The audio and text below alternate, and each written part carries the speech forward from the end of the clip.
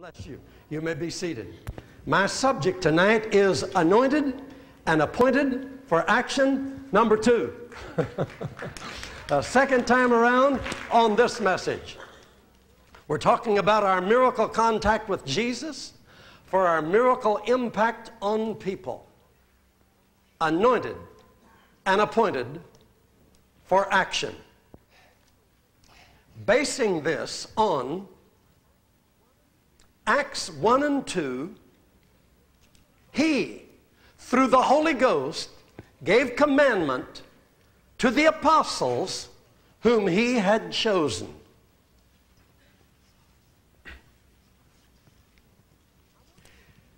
I want to read some verses to you as a background for this message tonight. In Matthew chapter 5, verse 19, Jesus said, "Follow me and I'll make you fishers of people." How many want to do that? Say, "That's what I want." They straightway left their nets and followed him. A little bit later, he found some more fellows, and verse 22 says, immediately, they left the ship and their father, and they followed him. Where'd they follow him? What were they doing? Just preaching? Just lecturing? The next verse says, he went about all Galilee, teaching in their synagogues, preaching the gospel of the kingdom. Is that all? Is that all? And healing, I love it, all manner of sickness and all manner of disease among the people. Verse 24 says, and his fame spread abroad, and they brought to him all sick people that were taken with divers diseases and torments, and those which were possessed with devils, and those which were lunatic, and those which had the palsy, and he healed them. And there followed him great multitudes of people. Don't miss that. There followed him great multitudes of people. And seeing the multitudes, he said, I got to teach them some more. And he taught them more. And he started off by saying, blessed are the poor in spirit, for theirs is the kingdom of heaven. Now that's nice. We get a more practical picture of that in Luke. But before I leave Matthew, I want to point out to you, there's a lot, if you study the origin of the Gospels, there's a lot of information handed us that's rather surprising to us people in this generation, to find out that you ever wonder why it's sectioned out like it is? And they tell us that it was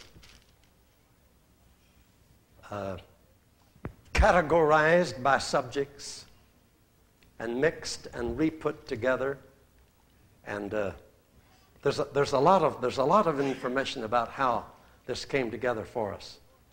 But let me go ahead with Matthew's sequence of events.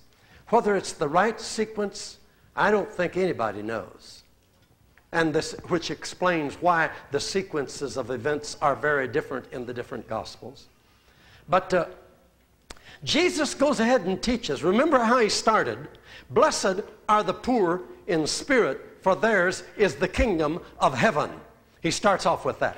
Now, then he goes ahead and teaches all of this stuff in Matthew 5, Matthew 6, Matthew 7, and you come to the end of Matthew 7, and the last verse, or the next to the last verse says, in fact, he finishes up with his teaching about, now if you hear all this, verse 24, and do it, You'll be likened to a wise person who built your house on a rock. Rains descended, the floods came, the wind blew, beat upon the house. It fell not, for it was founded upon a rock, the rock of hearing the word of God and doing it. Young people, when you hear it, do it. Let our creed become our deed. We haven't learned until we do. You can't cram truth. Truth is like food. You can't eat a meal and turn around and eat another one. We have a phobia today almost of cramming. We call it feeding our spirit man, and the women don't even have one, and they do it too. And they go everywhere and they're taught, come to the convention because you must feed your spirit man. And they go day after day after day and feed their spirit man. I haven't heard of anybody feeding their spirit woman. But anyway, I hope some of the women do in the process. But if I was a woman, I'd want to feed my woman. I wouldn't feed my man. You know. But that's okay. If they want to feed their man, they can feed their man. They get around it by saying it's the spirit man Jesus in me. That's nice. That's palatable. I'll buy that. Gets away so we can keep on saying man and mean woman. I'd rather go ahead and say woman if I mean woman. But you can't cram and cram and cram. You might choke yourself to death. You might die of indigestion. You might make yourself sick, ill, kill yourself if you do nothing but eat and cram. Well, you can't do it. In a little while, you can't do it. And that's what explains what's happened to a lot of people who spend their life trying to feed their spirit man. And they're never satisfied. And the more they get, the more they want, and they practice none of it. Except they're good people. I don't mean to say they're not good people. We're good people. Don't steal, don't lie, don't cheat. We're honest. We love God. We pray, we fast, we stay before God, we serve Him, we intercede, we stay in our closets. Good, but good for nothing. All those things that get nothing, that go nowhere, that don't reach people. The kind of goodness that's good for ourselves. And we shine pretty, and we sound pretty, and we pucker pretty, and we pray pretty, and prophesy pretty, and interpret pretty, but we're good for nothing. By good for something, I mean share what you got with somebody who doesn't have it. That's all. If I was you, I'd clap bigger on that. That's what I call being good for something, and I have the feeling that's the paramount ideal in Scripture and in God's mind, that we get it and we give it. We receive it and we share it. We hear it and we communicate it. And if it isn't that, it's a dead hole. It's a dead sea. It's hopelessness. And you'll go to seed on it and become a cynic with it.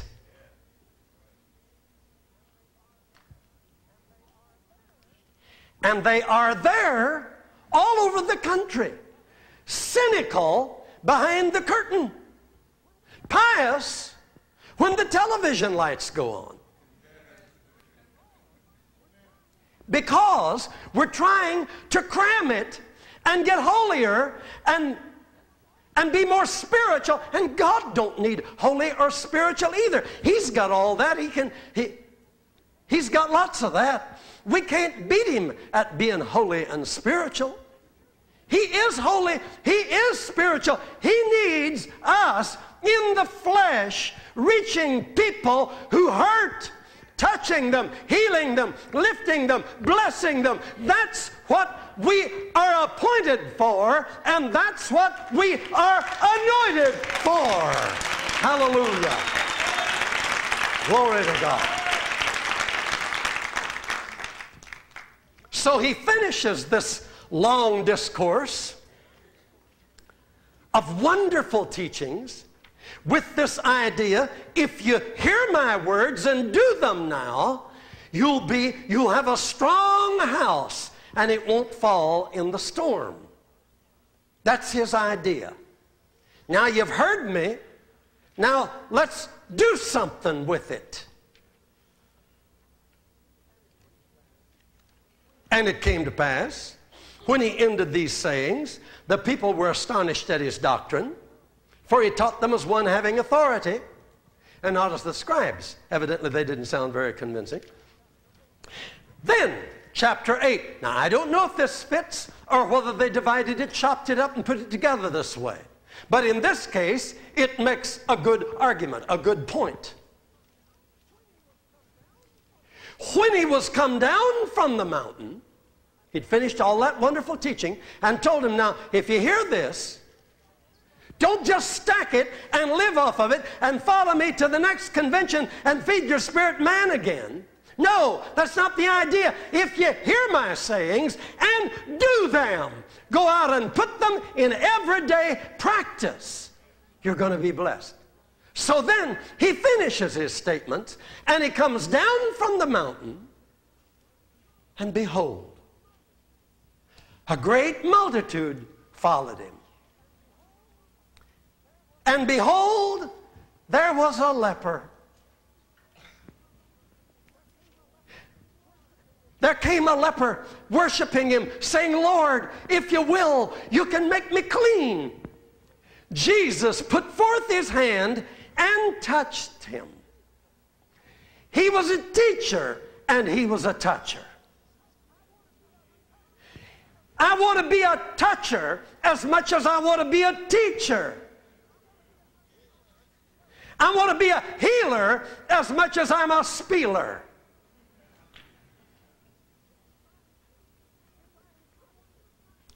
If I'm gifted, I want to use my gift to lift somebody. Do you? That's practical to me. And then the story goes on. And any of you who've studied the 8th chapter of Matthew knows that it goes from one miracle to another, from one needy person to another, and he keeps on meeting those needs, meaning that he was one who went out and touched people and helped people after he taught people. That's the idea that we want to get across at International Gospel Center. We are anointed and we are appointed for action. Not to sit in our corner and be holy and be pious and be spiritual and be known as someone super. That's not what the world needs. The world needs practical people with practical knowledge of Jesus Christ and faith enough to communicate it. Believe in it enough to believe it'll work on people. I keep preaching here, what we've got will heal anybody if we'll just get it in touch with people, in contact with people. You believe that? We can heal any home. We can save any divorce problem. We can solve any young person's problem. We can solve any business problem. We can solve any discouragement. We can solve what makes people commit suicide or quit in life, lay down and die before their time. You and I have the anointing and have the appointment to do that. That is ministry. Ministry is not what I'm doing in the church pulpit when the lights are on and it looks pretty and we're all dressed up. Ministry is out in the barrios, out in the villages, out in the streets, out in the alleys, out where people hurt, out in the hospitals, out in the jails, out in the communes, out where the people are struggling and living and dying and killing themselves and destroying themselves. They need a healer, and we're the healer with the healing touch, but we have to go there and touch them. And that's what we're anointed and appointed to do. Are you hearing me? Now, it goes on. A centurion My servant is at home sick, grievously tormented. I'll come and heal him. Oh, I'm not worthy. Just say the word. I'm in authority. I give orders. My soldiers obey. You give orders. I know those sicknesses will obey you. Jesus said that's great faith. I haven't found that kind of faith even among my own people in Israel. That's great. Go home, everything's okay. Hallelujah. Helping people. You would be surprised what would happen through your ministry and through your words if you would pronounce them. If you don't pronounce them, there's no force. I wish I could get every one of you to hear and understand what Brother Mbanda of Zaire told me. He's a Bantu tribesman. He's next to President Mobutu in Zaire, and he's a Holy Ghost-filled Christian while he was ambassador to Israel from Zaire. That's when he began receiving all of our books and all of our tapes, and he used them and had meetings in the embassy in Jerusalem every week. And there he prayed for the sick, and he talked to the people and played our tapes and read the books. Isn't that wonderful? It was through him that President Mobutu invited us there for those 2 weeks.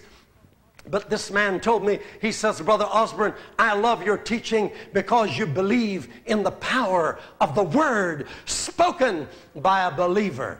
See, he's caught on. He said, Brother Osborn, it'll shock you to know we Bantu tribes people believe in the power of words. He said that's why we have the traditions in our native religions and pagan practices of pronouncing curses and blessings.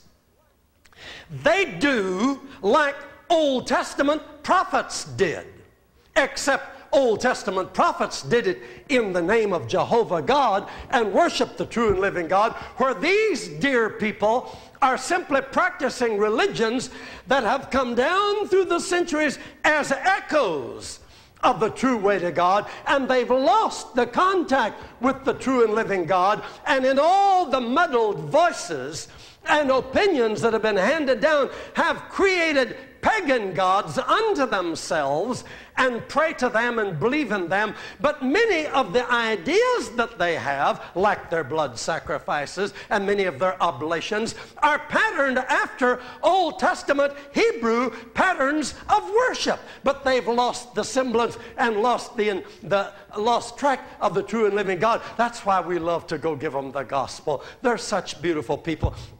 But what I was going to tell you, he told us, he said, we Bantus believe in the power of words. He said, for example, Brother Osborn, now this isn't now, he's a Christian, but I mean, he's telling me how they would do in their tribal religions, their tribal beliefs. He said, for example, if someone had done me harm and I was angry with them, he said, I would set aside a certain night, and I would bring a certain sacrifice, and I would kill a certain sacrifice in the night, and I would have my helpers, and I would have my witch doctor, and they would have their drums, and we would play music, and we would offer my sacrifice, and we would dance, and we would chant. And then, at the proper moment, and we know when that is, I would step out, and I would stand up erect, and I would pronounce, may a curse come upon this man, and I would say what I want to happen. And I would pronounce it. And after I pronounced it, he says, Brother Osborn, we all knew I had released the energy of God in my words. That's the way he put it. The energy, because they believe they're worshiping the true God too. Many of them, they don't know what he is, but the big God, he's got lots of other gods, but they worship the big God. we have no question that what words I release, the power of God goes through me, and in those words, and those words have the power to carry out their curse. And he said they always come to pass. He was very, very certain about that. And I looked at him and I said, where has the church been? Sitting around talking about word power and clapping their lips, as they say in Africa, making noise and believing nothing. He said, suppose I do that, and my friend knows I've done that. If he hears about it, and if he repents, he will come quick to me and beg my forgiveness, and I can forgive him, but my words will still be out there, and they will be carrying their power to bring the curse upon my friend. So I must have another ceremony, and I must bring the witch doctor, and I must make another sacrifice, and at the proper time I will step forth and I will say, I call back the words that I pronounced against my brother. May they lose their power and have no more power to bring about curse. I annul them now. And he said, then it's okay. Now, you can call that superstition. You can call that paganism. My point to you is saying God's words are powerful. God created the world with words. He gave us the power to use words. We're the only creatures he ever created with the power of words. Words are seeds. Seeds are energy. Seeds energize of their kind. Healing seeds from God's word will produce healing in people. Blessing seeds from God's word planted in them will produce blessings. Love seeds from God's word transmitted by us into people, by them hearing us, will create the fruit of love in anybody, even an opponent who makes the mistake of listening. You can change him. He'll be changed. Maybe not right then, but the seed goes in him and brings to pass the miracle. What do you think happened the other night to Brother Frankel, that Jew from New York, to whom that Puerto Rican witnessed time and time again, bringing a tract, bringing a tract, bringing a tract. He'd just read the tract. He was making the mistake of listening, of looking, and the words were going in him, planted, and were energizing the life of God in him. And he got him to go to church and asked him to say something, and he opened his mouth and said, I accept the Lord Jesus Christ as my Savior. That Orthodox Jew was changed like that. Hallelujah. What a miracle. The power of words. The police chief there in Nakuru that had injured a leg and couldn't walk on it, but was in his Jeep and was angry at us and didn't want the crusade to go on, sat out in his Jeep and listened. But that's where he made his mistake. He came to look, but instead he listened, and the word recreated him. And the police chief, instead of shutting us down, his leg got cured, and the chief got saved, and is today a preacher of the gospel in Kenya. Hallelujah. The power of the word of God. And oh boy, I could tell hundreds of stories like that all over the world. The word energizes. I started to say, you would be amazed at the power that there is in you to bless people with the word of God if you would speak the word of God to people. I'm talking about Jesus saying to the centurion, go home. Your son lives. And it worked. Jesus believed in the power of his words. He was appointed. He was anointed. He believed in both of them. He spoke the word, and the servant was healed. Hallelujah. You would be amazed at what would happen if you would practice the presence of Jesus.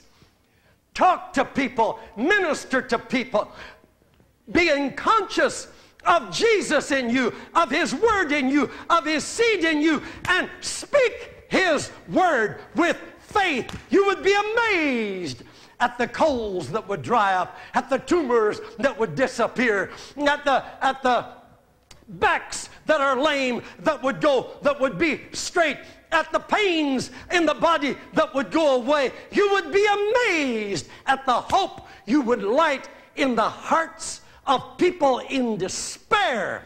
But because of something you said, they'll tell you 6 weeks down the way, when you said that, I saw a light, or I heard a voice, or something transformed, something took place in me, and that moment it was all fixed, and I knew it was okay. But if you stay dumb and don't let God put his creative power through your lips, you will never know the joy of ministering the word of life to hurting people.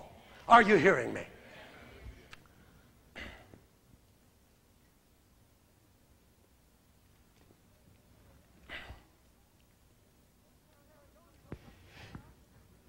He carried on. He went by Peter's house. His wife's mother was sick of a fever. Isn't it beautiful? He touched her. You'll be amazed at the fevers and sicknesses that will die if you will touch them in that name that's above every name and believe in that name. But if you don't touch them, they won't get healed, and you will never know the joy of ministry.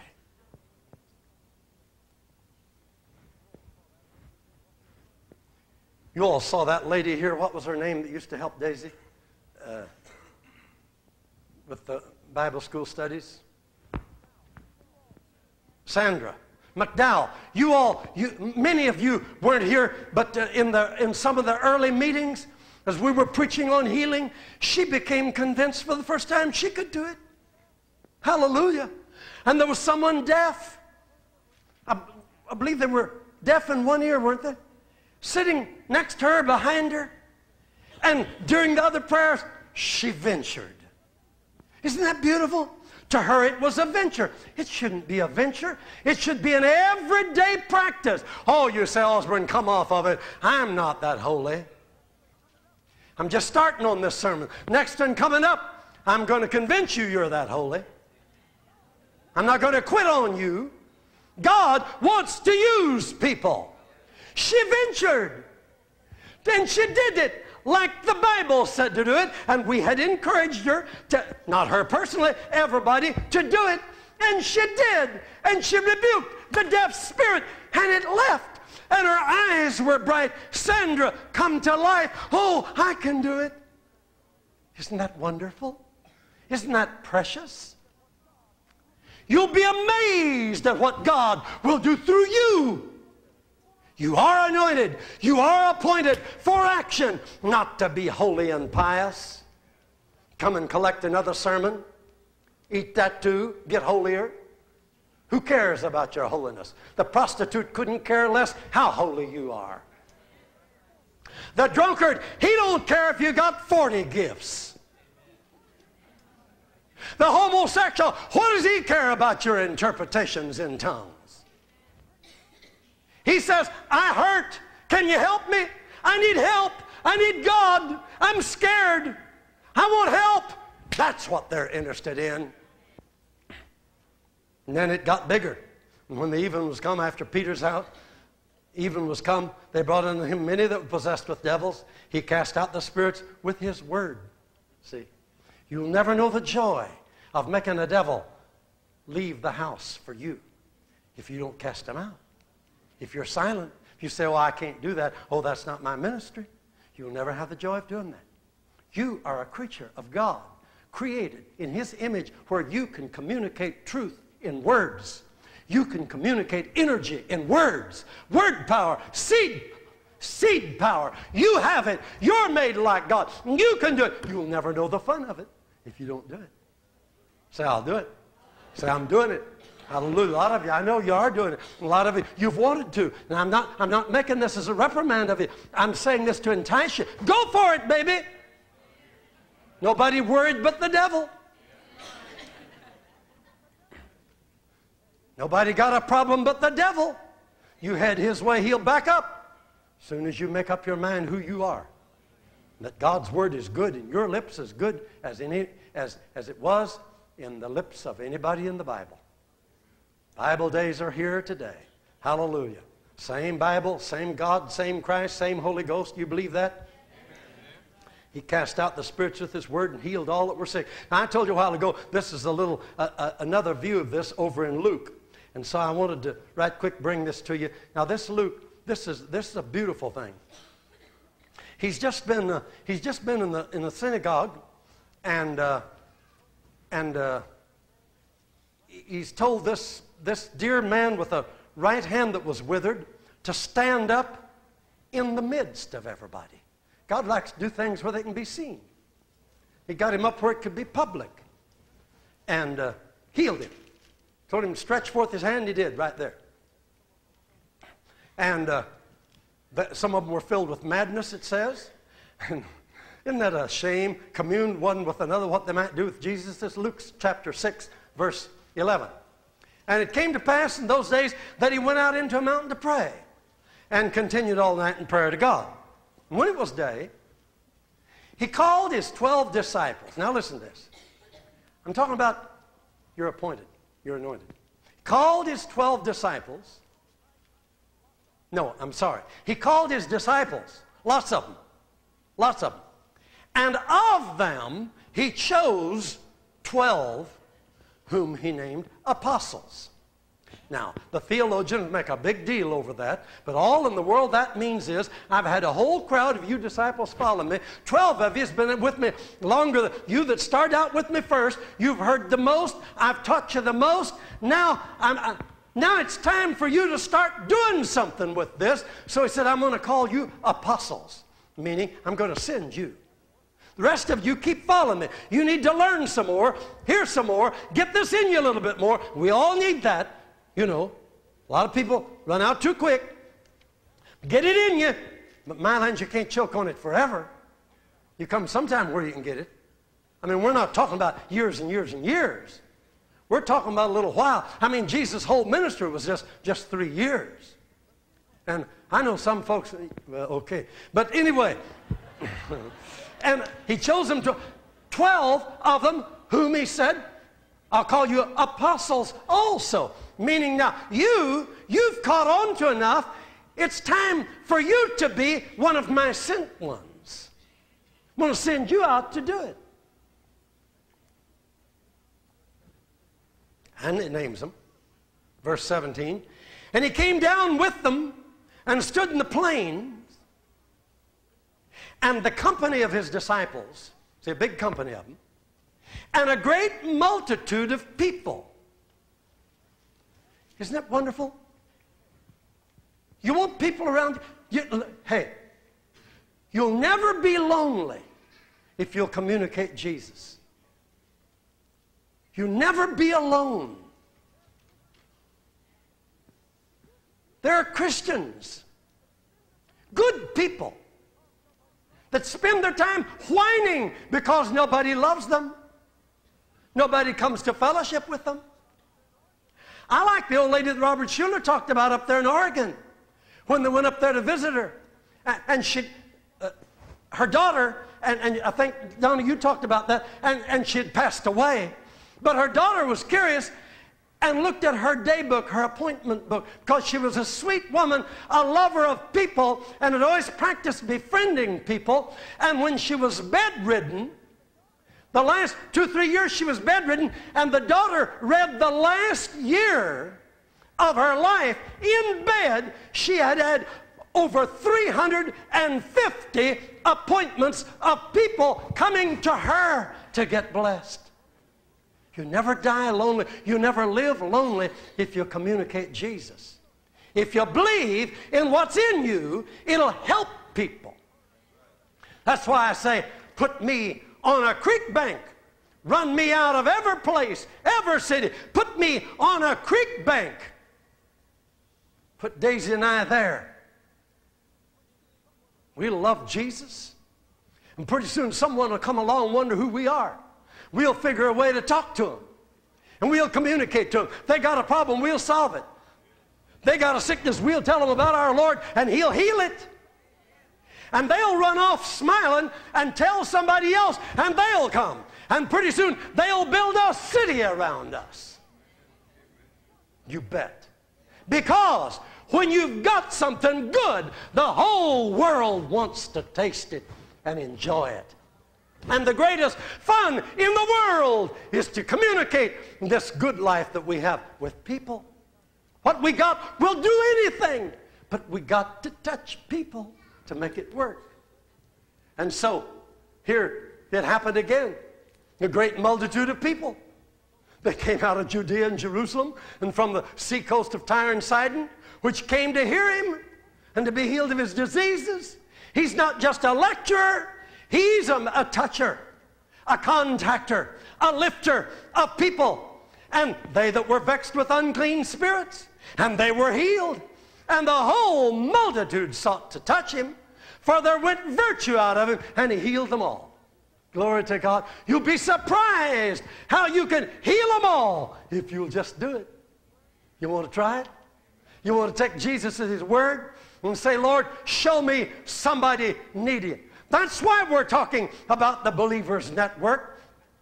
That's why we're encouraging believers at International Gospel Center. Stop and think about your own house. The rent is being paid. The payments are being made. The utilities have got to be paid anyway. That's your domain. That belongs to you. That's real estate where you're the boss. Glory to God. Start the habit that the early Christians did of telling a friend or two or three or 10 or 12 to come over and let's chat for a while and tell them and befriend them and tell them about Jesus. And we can double and triple International Gospel Center just by falling in love with somebody in our neighborhood. Just by developing an interest in hurting people and reaching out to them and putting what we believe to the test. Hallelujah. And believing in it. And watch it work. Boy, I know what it is when you've sown the seed. I'm a great gardener. You go up on a farm, boy, you got to know how to garden or you'll starve to death. And to get the soil all fine and beautiful with a fine raked hoe and get it ready and sow the seeds or plant the little ones and get them all in there pretty and just sit back and grin and watch it produce. That's all we are. We're seed planters. We're farmers. We're co-laborers with God. And people are our garden. Hallelujah. And we can put the word in them. With a deed, with a word, with a kindness, with a visit. And it's so nice to get them over to your house and then just start being regular friends. Take one night a week, dedicate one night a week so they know what night it's going to be. And you'll be surprised at the hurting people if they find out that you don't argue and fuss. First, they'll be scared. They'd be afraid if you tell them he's going to talk religion or something like that. I don't believe in religion, but I mean salvation. That'd probably scare them worse. But, they'd be scared of that. But, and especially if you get them in there and you start browbeating them and start judging them and start condemning them and start picking on them and start investigating them and start trying to play the glorified psychologist on them, all that stuff, you won't do anything but end up with nobody to visit with. But if you will be a representative of Jesus and witness for Him and talk the good life and talk the good news and share the good stuff, and pray the good prayers and believe for the good things, you'll find a good ministry flowing through you to people, and it'll make good people all around you. Hallelujah. They'll follow you over here, and then they'll be coming up here at the front to accept Christ and being wonderfully saved and changed. If it doesn't already happen, it'll probably already happen in your home, but they'll come here and make it public, and it'd be the most glorious life you ever got into in your life. That's going to happen. That's prophetic. You believe it? Say that's going to happen. Hallelujah. You believe it? I believe it with all my heart. And what I love about this, here's what he said. All this crowd came out. Now look, I'm still talking about, here, I've still got this bunch of disciples and these 12 apostles. Sounds so holy. But just these 12 that's been around him a long time, he said, now I want you, everything you see me do, you go do it. You go do it. All this apostleship, this holy stuff, you get behind a holy pulpit and put on a holy garb, and you're really somebody to crack the whip and be the authority over. That's really screwed up some way. Let's keep it simple. All he's saying is, some of you have been around me long enough, you can do it now. Start doing it. Go share it. Go to people. Help them. Hallelujah. And come back and run with me some more and see some more and go do it some more. You'll be apostles. I'll send you. You go out and do some more. The rest of you guys hang around a little longer, and I'll make you apostles in a little while.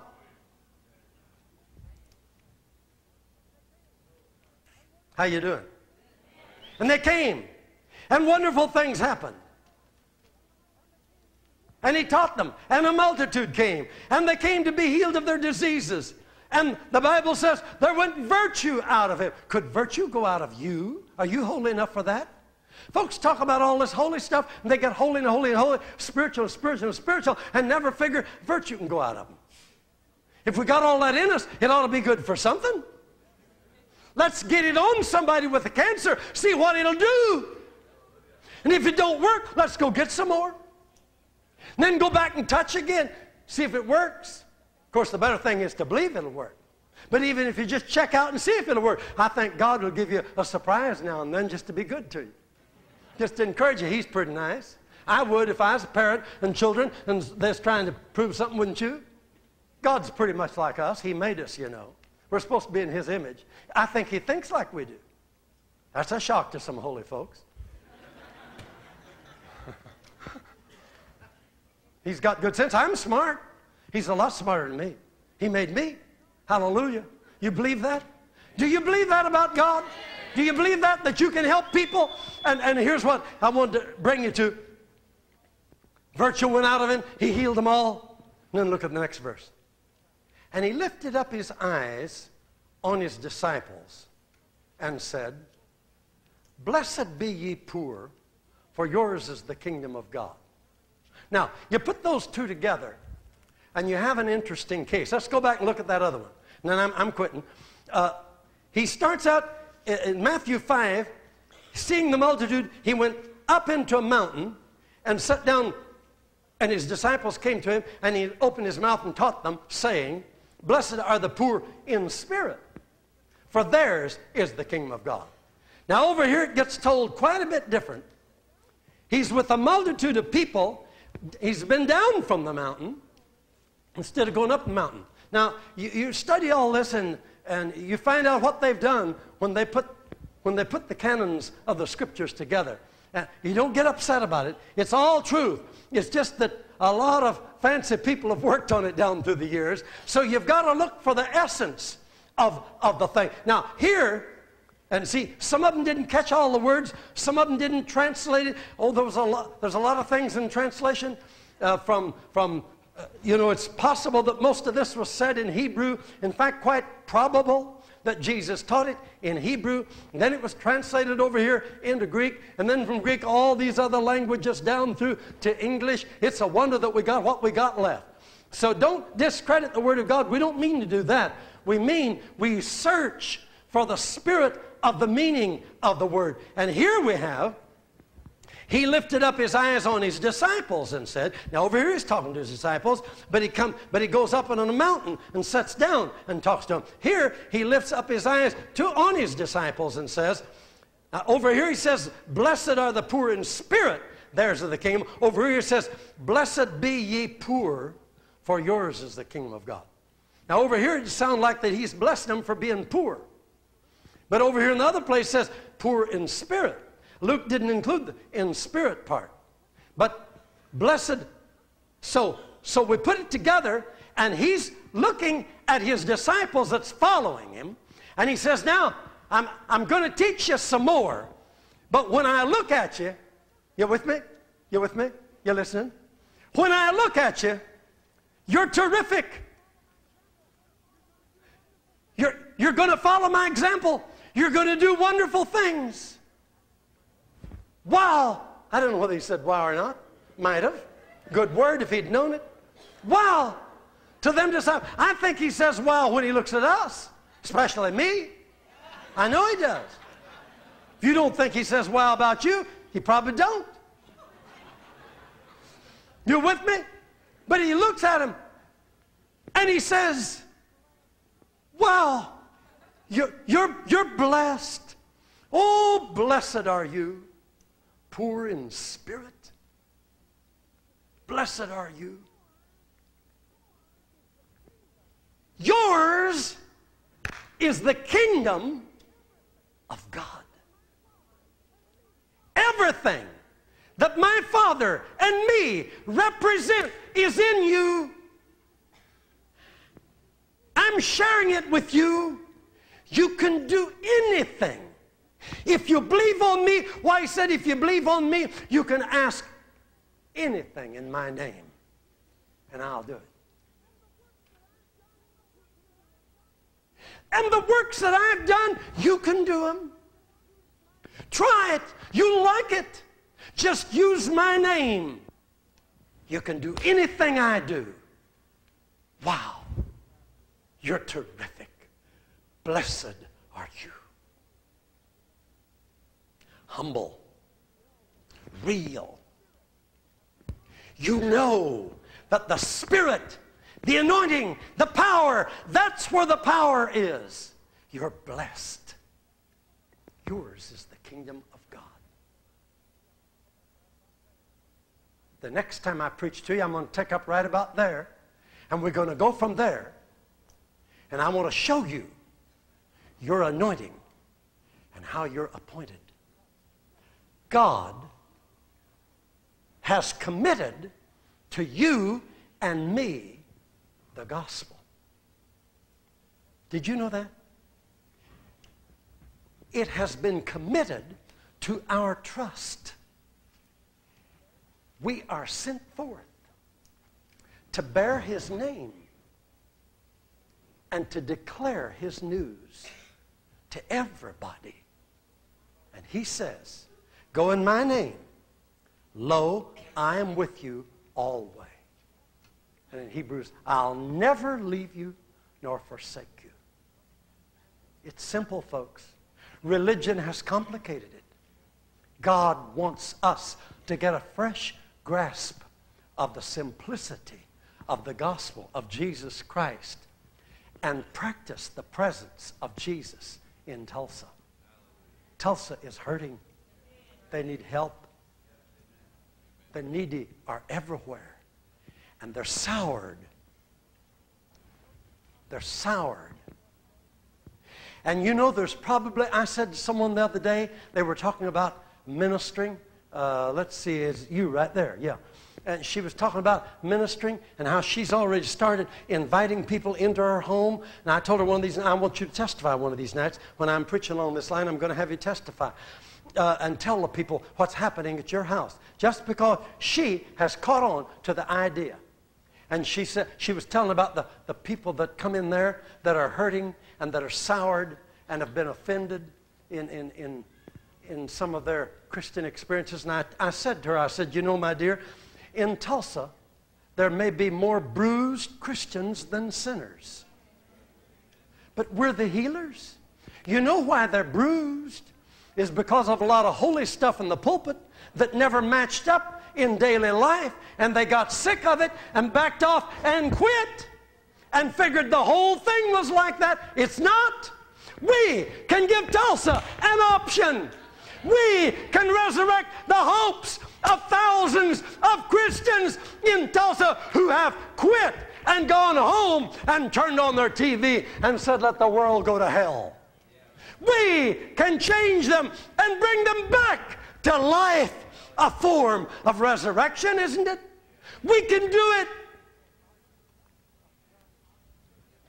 If we don't argue or judge or condemn or put down or play holy and pious, but if we be human persons, God in the flesh, hallelujah, with all of its mistakes, but walk with God the best we can and share our Jesus with people and touch them and heal them and bless them. That's the most spiritual experience you can ever have in this world. Everybody's trying to get a spiritual experience. That's it, baby. When you bring life back to someone that's dead. When you lift a fallen brother or sister and give them new hope. When you find someone that's lost and in despair and lonely and share the friendship of Jesus and light the flicker of hope again where they can look out their window and see maybe there's something to live for. You've changed a life. You've changed a family. You've changed hope in a life, and you've given them purpose again. That's the holiest thing we can do as Christians, is to lift people to a place of dignity, self-esteem, walking with God, finding that they have purpose. People who kill themselves, have given up on life, and don't believe they're good for anything, or that they can do anything, or that they have any purpose other than another digit in another computer. And we can show them the way. And Tulsa is crammed with those kind that have been hurt and put down and scared and frightened and have become cynical and have quit. And we are the Savior. Hallelujah. We are the salt. We are the light. We are the life. We can do it when we believe we can do it. And boy, I want to believe in my words as much as Brother Mbanda, the Bantu in Africa, believed in his words with a bunch of drums beating.